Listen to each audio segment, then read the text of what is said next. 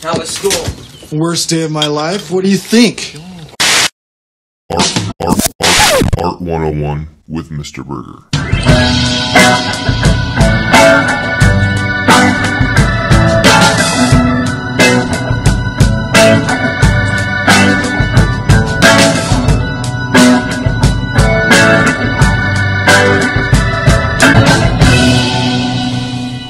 Friends, welcome back to another episode of Art 101 with me, Mr. Burgher. I'm a professional artist and master educator who is attempting to provide you with the best in art historical content. If you like the video, please interact with it. I appreciate it very much. Thank you. Oh boy, is this great! So today, with it being the winter season, I'd like to get into a painting that's pretty topical for the season that we're in, and that is a painting by Pieter Bruegel the Elder, called Hunters in the Snow.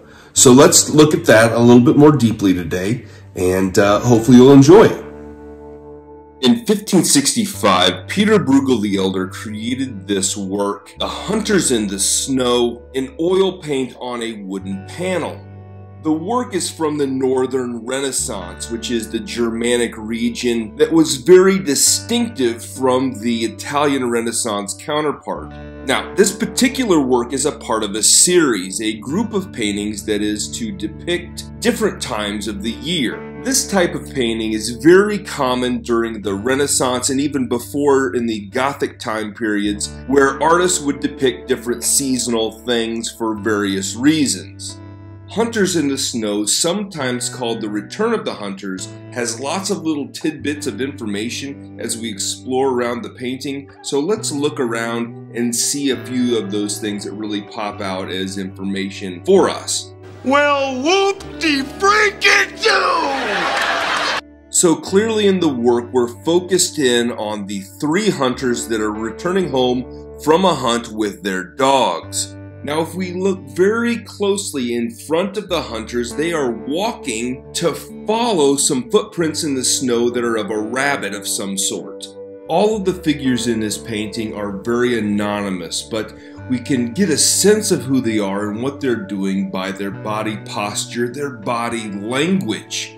The hunters are weary. They're attempting to go down this trail, and we know this also by their dogs. The dogs are sniffing the ground, their tails are down, their paw prints are kind of all over the place, and they're trying to pick up a scent, but clearly struggling to track down the rabbit that they're on the trail of. Thanks. I needed that. Further in the distance, we see some villagers outside of the inn. We see men, we see women, we even see a small little girl. The villagers in front of the inn are starting a fire of straw to create a bit of an open fire that would be used to singe a pig. This is a practice that is both used for poultry and pork in this case, to remove any excess hair and things of that nature off the body of the pig during the processing of the animal in order to get it prepared for consumption. And what is depicted on the sign of the inn, which is broken, it is Saint Hubert and a stag. Saint Hubert is the patron saint of hunters. Side note, Saint Hubert is also the patron saint of mathematicians, opticians, and metal workers. Can you hear me, boy? The wording on the sign is Dutch, which translates to, "This is the golden deer," creating a bit of a religious sentiment about the inn itself.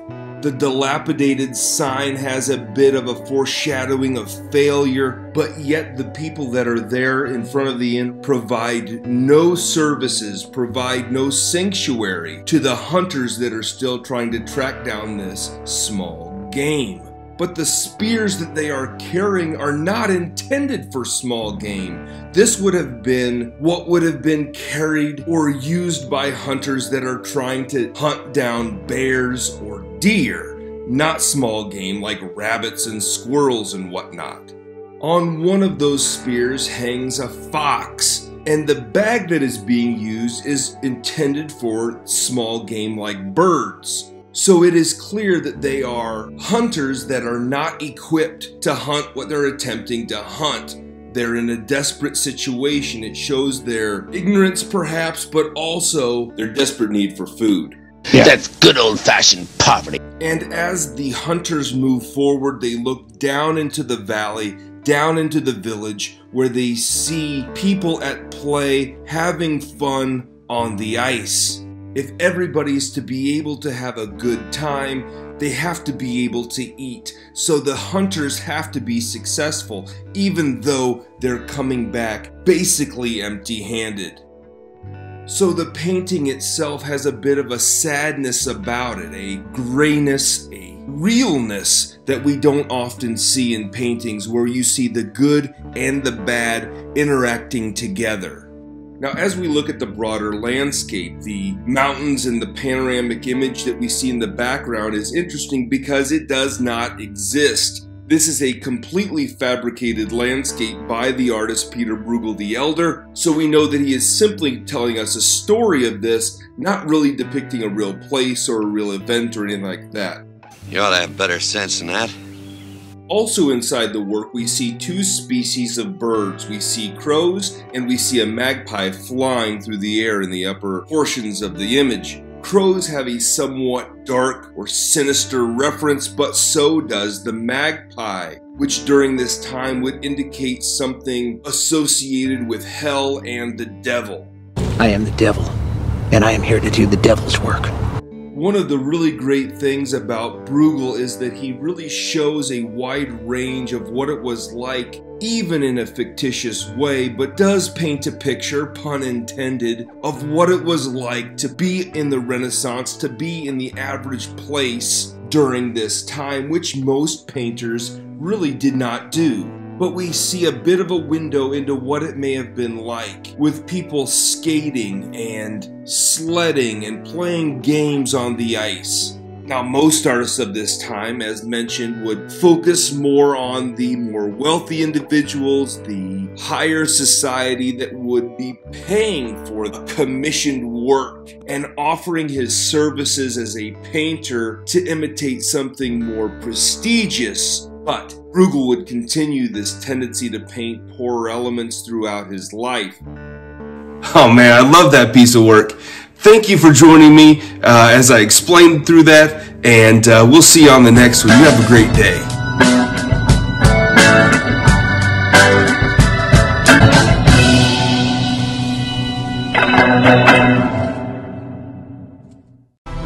I'm sorry. I gotta go.